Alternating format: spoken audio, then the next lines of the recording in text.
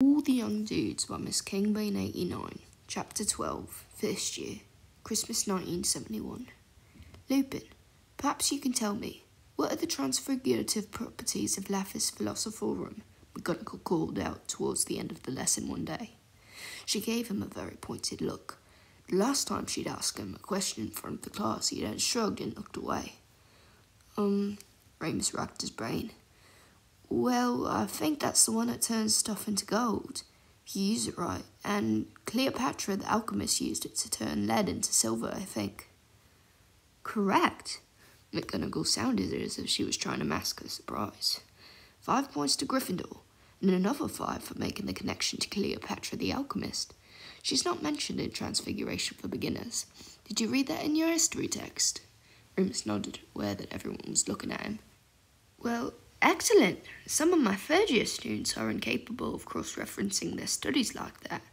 I'm pleased to see it taken such an interest, she addressed the class. And we will begin discussing alchemy after Christmas. Which reminds me, with the holidays approaching, I'd like to ask any students planning to remain at Hogwarts over the break to let me know by the end of the week. Thank you, you're dismissed. The class stood up to leave. A few people patted Remus on the back as they passed. Mr. Lupin, if you have a moment, McGonagall said just as he was passing her desk. His stomach dropped. He'd gone 2 weeks without attention from her. He should have known something was coming. He stood still, shoving his hands deep in his pockets and staring at his feet as the rest of the class filtered out. Finally, the classroom empty, she walked over and shut the door right in James's face and turned back into the room. Well done today, Remus, McGonagall said kindly. You've been doing really well lately. He looked up at her, startled. She laughed. Don't look so surprised. I'm very impressed. Professor Slughorn and Professor Flitwick had said the same. I want a quick word with you about Christmas. I've spoken with Mrs. Orwell. Who? The lady who runs St. Edmund's. Oh, right, matron. Quite. As you know, the full moon will occur twice in December. The 2nd, that was next week, and the 31st, New Year's Eve. Mrs. Orwell seems to be in the opinion that you would be better off remaining at Hogwarts over Christmas for this reason. I hope you aren't too disappointed. Remus shrugged. I'm not fussed either way. Professor McGonagall nodded very seriously. I shall add your name to the list then. I shall see you next week, Remus.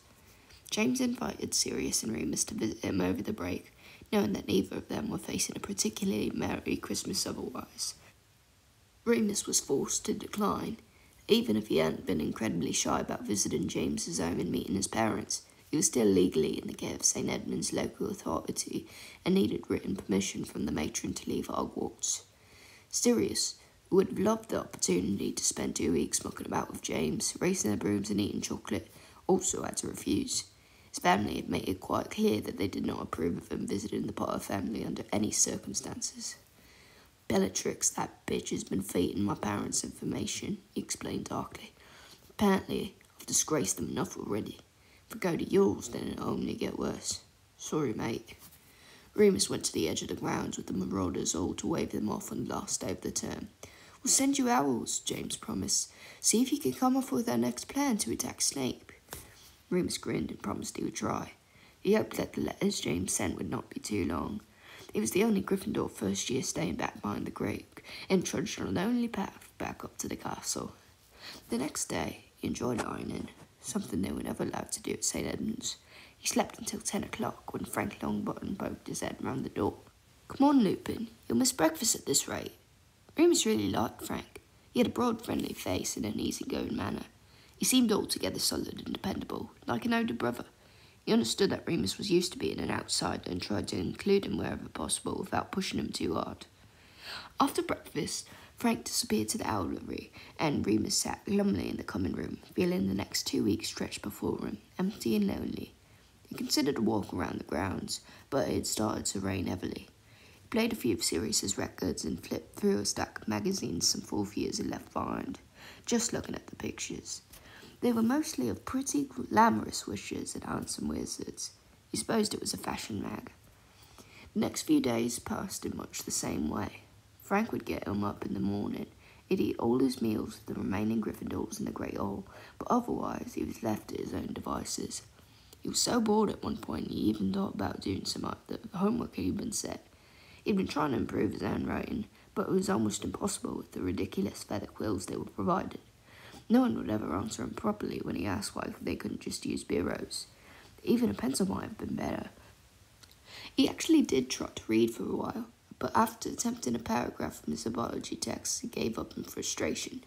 He copied out a few of the diagrams instead. Remus didn't mind drawing, he liked the freedom of it. Every day, he walked around that castle a few hours with his map. The other boys had long since discarded theirs, having learnt all the classroom locations after the first week or so.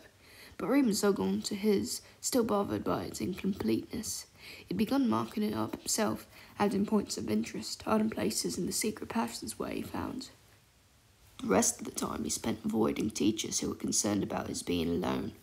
He wasn't the only student left in the school, but most of the others were 6th and 7th years, who generally stayed in the library revising hard for exams or working on their coursework. Slughorn was holding his special extra potions classes in the dungeons, but Remus hadn't been invited and probably wouldn't have gone anyway. He practiced a few spells and entertained himself for a good few hours trying to see how many objects in their dorm he could levitate at once.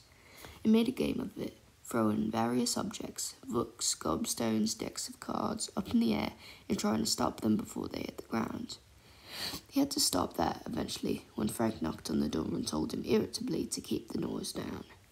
Saturday, 24th December 1971. On Christmas Eve, Remus was woken earlier than usual. It was still quite dark. Heavy rain pelted the thick glass window panes. It sounded a bit loud enough to echo through the empty dorm, but that wasn't what disturbed him. The door was creaking open and someone had stepped inside. Sitting up and peering through the gloom, Remus had expected to see Longbottom telling him to get up for breakfast. But it wasn't Frank. It was a very soggy and dishevelled-looking boy with long hair and a haughty face. "Sirius!" Remus leapt out of bed, overjoyed to see his friend. Sirius pushed his wet hair out of his eyes. He'd clearly been out in the rain. He pulled off his heavy travelling cloak, dropped it in a pile on the floor. "All right, Lupin?" he grinned. "Freezing, innit?" He pointed his wand at the fireplace. "Incendio." "What are you doing here?" "That's enough," he said simply, pulling off his boots, which were caked in mud. "Got into an argument with Dad, then the whole family got into it. All the usual stuff. Called me a blood traitor, shame of the family, etc., etc." He flopped down on his bed. "So I left." "Wow." Remus rubbed his eyes, awestruck. "How'd you get here?" "Blue powder," Sirius shrugged. "Two pub in the village, then just walked up." "Wow," Remus repeated. "I'm starving. They sent me to bed last night without dinner. Come on, get dressed. Breakfast." McGonagall was not as pleased to see Sirius as Remus was. The two boys attempted to take their seats at the table as if nothing was out of the ordinary, but she appeared at the side almost immediately. "Mr. Black," she said, a note of warning in her voice which Remus recognised from his detentions. "What is the meaning of this?" "Missed you too, Professor," he grinned up at her. The corner of the old witch's mouth twitched, but she kept her composure. "You were seen walking onto the grounds from Hogsmeade at 6 o'clock this morning. Do you care to explain yourself further?" Sirius shook his head. "Not really, Professor. That's pretty much all there is to it." McGonagall sighed, shaking her head lightly. She had the same look of pity she usually reserved for Remus. "Very well, Mr. Black. I shall have to contact your parents, of course, so they know where they are." "No need," Sirius replied, nodding at the flock of owls which had just swooped into the room. The largest of the birds, a huge, stately eagle owl, dropped a thick red envelope into Sirius's plate. He looked down at it and then up at McGonagall with a wry smile. "I think they know exactly where I am." He picked up the ominous envelope and, without breaking eye contact with McGonagall, ripped it open. Almost immediately, the letter began to shriek. The voice was so loud that it filled up the entire hall, causing heads to turn. McGonagall winced at the ear-splitting pitch of it. It was the voice of Sirius's mother. "Sirius O'Brien Black," it screeched. "How dare you defy your father in this matter?" Remus covered his ears. Sirius remained perfectly still, looking up at McGonagall. "Consorting with half-breeds and blood traitors, turning your back on your family. If your grandfather was alive, he'd have you disowned the moment you were sorted. You will remain at school until the end of the year, and you can think about the shame and dishonour you've brought your noble title. Don't think we won't disinherit you. You are not our only son." With that, the leather burst into flames, curling and shriveling into a pile of chalk-white ash. The silence that followed was deafening. Everyone was staring. Sirius reached for some toast, put it on his plate, and then began ladling scrambled egg to it nonchalantly. He glanced up at McGonagall again. "You can send Mother now if you like, Professor, but I doubt she'll read it." "Very well, Sirius," McGonagall nodded. "Just try to keep out of trouble, will you?"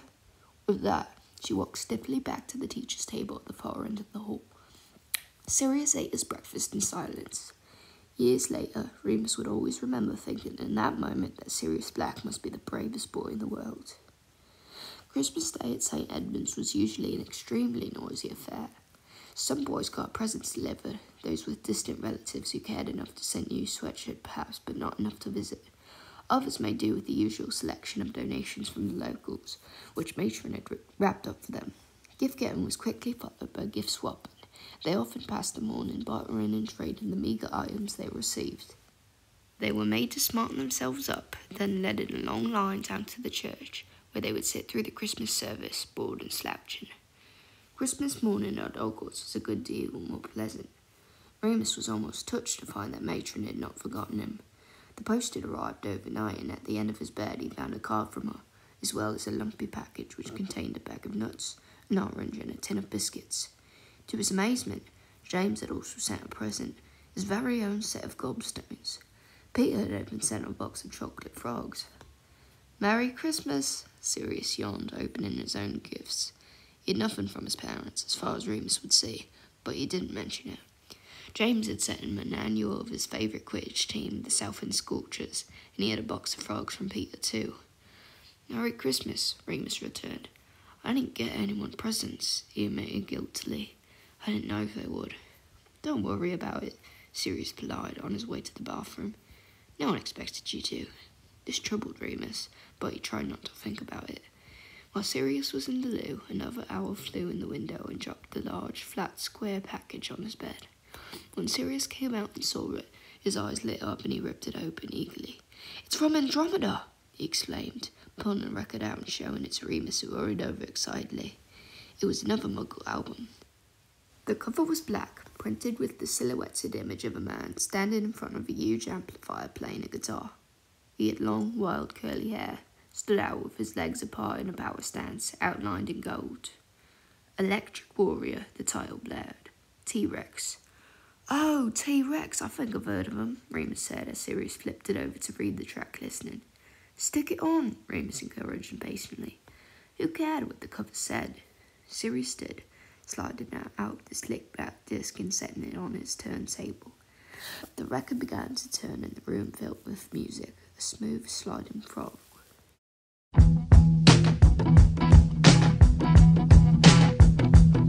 Beneath the bebop moon, I wanna croon with you. They sat and listened, entranced, stopping only to flip to the B-side.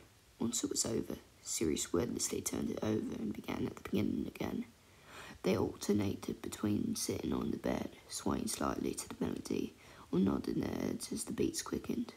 They shared grins with each other at the catchiest riffs, and lay down to stare at the ceiling for the slower, dreamier tracks. Eventually, halfway through the second listen, Frank came in. "Merry Christmas, lads. Come on, breakfast." They dressed quickly and went on to the dining hall. The great hall had been decorated garishly by the teachers. Glittering ropes of tinsel, red and green gold, sparkled from every rafter, hanging down like festive jungle vines. 12 enormous trees twinkled with lights in every colour imaginable, and the bubbles the size of footballs hang from each branch. After breakfast, the boys ran back upstairs to listen to the album again. "It's the coolest thing I've ever heard," Remus declared. Sirius nodded solemnly. Sirius's favourite song was Jeepster. He loved the twanging chords and the aggressive thump of it. Remus liked Monolith the best. It was spacey and smooth, the words both nonsensical and meaningful at the same time. It made him feel like he was floating. The rest of the day, they played music in the common room, ate their way through the chocolate frogs, nuts and biscuits, and played rowdy games of exploding snap. Meals at Hogwarts were always spectacular, and Christmas dinner was no different. But the time night had fallen, Remus had eaten so much he thought he might never be hungry again. Though he didn't say it to Sirius, who, after all, had been forced to run away from home for the first, if not the last time, it was Remus's best Christmas ever.